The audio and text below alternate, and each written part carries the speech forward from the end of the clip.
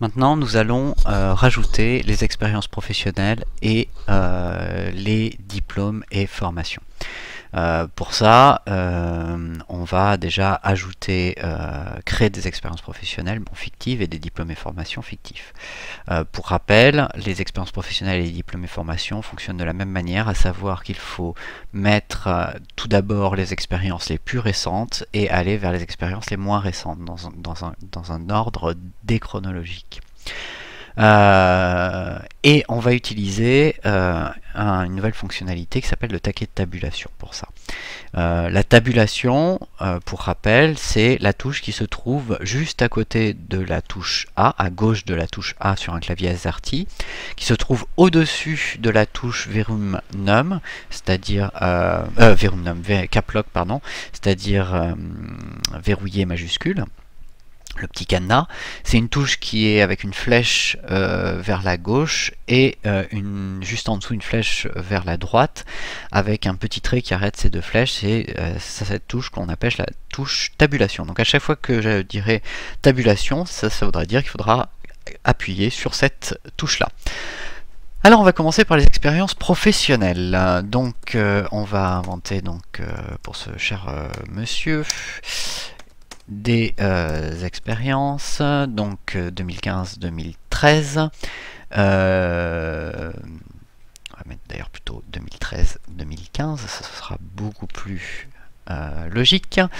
On va appuyer sur cette fameuse touche tabulation qui va décaler mon curseur de texte sur la droite et qui va rajouter un espace. L'avantage, c'est que cet espace-là, il va pouvoir être configurable. On va voir ça plus tard avec les taquets de tabulation. Donc on va mettre ensuite intitulé du poste qu'il a occupé. Je vais réappuyer sur la touche tabulation et je vais mettre le nom de l'entreprise ainsi que la ville si nécessaire. Je vais appuyer sur Entrée. Ensuite de 2010 à 2013, j'appuie sur touche tabulation.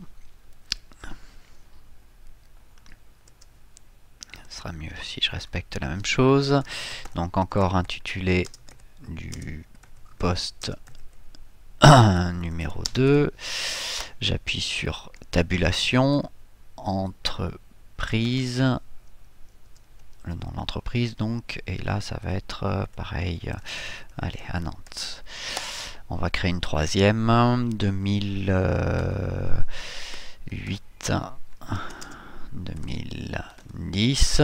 J'appuie sur la touche tabulation, intitulé du poste, numéro 3. Je réappuie sur tabulation, entreprise, et là on va mettre à Lyon, par exemple. Tac. Voilà, on va faire la même chose pour les diplômes et formations. Donc 2006, 2008. On va mettre l'intitulé de la formation ou l'intitulé du diplôme, Master 2 en Word, ça n'existe pas du tout.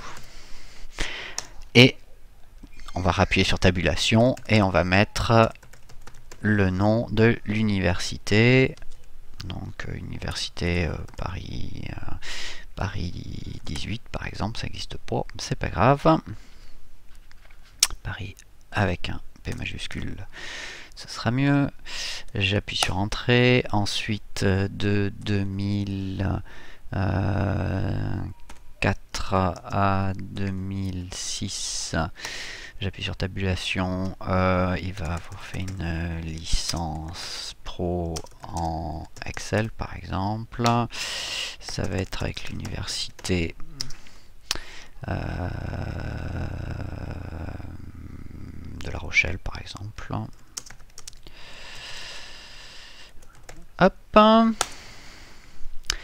2002 à 2004, tabulation, bac scientifique scientifique, alors c'est pas, non, je crois que c'est bac général, scientifique ou un truc comme ça.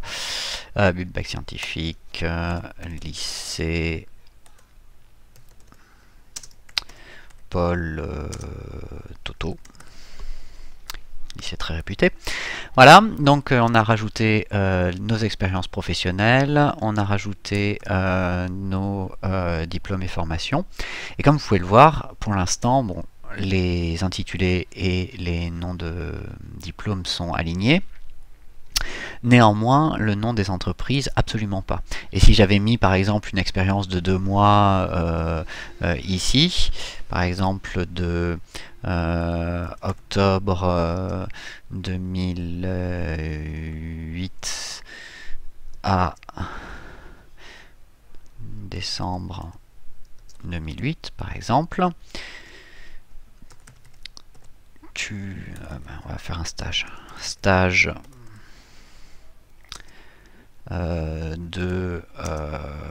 stage de quelque chose, on s'en fiche, dans une entreprise autre, par exemple à Marseille, hop, on verrait que là plus rien n'est aligné. Donc d'où l'intérêt d'utiliser les taquets de tabulation. Pour ça, on va sélectionner donc le texte que l'on a mis dans expérience professionnelle, diplôme et formation. On va tout sélectionner. Et on va gérer les taquets de tabulation grâce à ces éléments-là. Alors les taquets de tabulation, c'est quoi? C'est des éléments qui vont se poser sur la règle et qui vont permettre d'aligner, de configurer finalement la taille de ces espaces que j'ai rajoutés partout pour séparer les éléments. Donc il en existe différents des taquets de tabulation. Celui qui va nous intéresser le plus, c'est le tabulation gauche, c'est ce petit L. Si vous n'avez pas ce petit L ou que vous avez un autre symbole, il va falloir cliquer jusqu'à obtenir ce petit L. C'est la tabulation gauche, c'est-à-dire que le texte va s'aligner à droite de mon taquet, mais avec un alignement à gauche, comme ceci. On va faire l'essai tout de suite, donc j'ai sélectionné ici le petit L, et je vais cliquer sur ma règle, comme ceci, par exemple, et je vais glisser, et en effet, ma première tabulation, comme vous pouvez le voir, va s'agrandir ou se réduire en fonction de comment je glisse sur ma règle. Je vais relâcher, par exemple, ma tabulation à 5 pour la définir à 5, et donc ici, tout mon texte sur la première tabulation va être aligné à 5. Je vais rajouter un deuxième taquet de tabulation, un tout petit peu plus loin, tout simplement en recliquant sur la règle, encore une fois, et en alignant les entreprises, cette fois que je vais aligner ici, à 14 par exemple. Et grâce à ça, je vais aligner, je vais configurer donc la deuxième tabulation ici. Alors ça met un peu de temps parce que mon logiciel de capture vidéo doit prendre beaucoup de ressources. Voilà, ça y est, ça s'affiche. Alors, si jamais à un moment donné vous avez quelque chose qui n'est pas aligné, comme ceci, c'est que vous avez dû oublier de mettre la tabulation, donc vous la rajoutez tout simplement en plaçant votre curseur entre par exemple l'intitulé du poste entreprise, vous rajoutez en appuyant sur tabulation, et il va vous rajouter la tabulation qu'il vous manque. Alors on va aller bien plus loin avec ces tabulations, on peut configurer même ce qu'on appelle je ne me rappelle plus, on va le voir tout de suite. Alors pour ça c'est relativement simple, par contre ça risque de bugger un petit peu avec mon logiciel là. Il suffit normalement de double-cliquer sur une des deux tabulations, donc soit sur celle-ci, soit sur celle-ci. Vous allez vraiment avec votre souris parfaitement dessus et vous double-cliquez dessus. Alors voilà, moi mon problème c'est que avec le logiciel de vidéo, ça a tendance à pas m'afficher du tout ce qu'il faut, mais ça fonctionne parfaitement normalement. Alors, il faut être un peu patient, ça va finir par s'ouvrir. Une fois que je l'aurai ouvert, je pense que je vais plus le lâcher. Ah, toujours pas. Dès que vous avez mis en page, c'est que vous êtes trompé. Il faut vraiment cliquer dessus. Normalement, c'est immédiat. Là, c'est vraiment mon logiciel de captation de vidéo qui me fait des interférences avec le logiciel Word. C'est fantastique. Ça vous montre une des plus grandes qualités de l'informaticien, c'est la patience.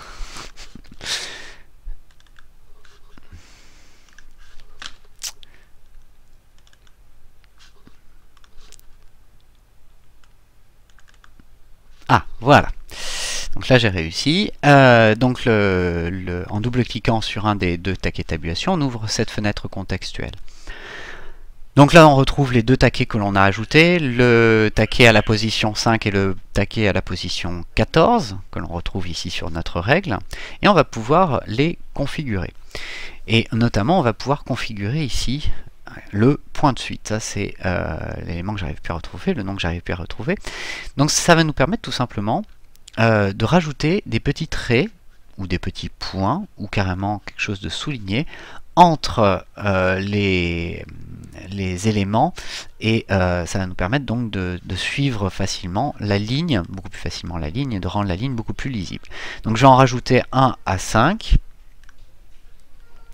et un à 14. Je clique sur OK, et comme vous pouvez le voir, il m'a rajouté ici les points de suite à 5 cm et les points de suite à 14. Alors, le problème, c'est que j'ai configuré uniquement que sur ce paragraphe-là, j'ai oublié de tout sélectionner. Donc, je vais resélectionner. Voilà, j'ai eu de la chance, je l'ai eu du premier coup. Donc, je vais cliquer sur OK pour le 1 et le 14. Ah, 14, je ne l'ai pas eu.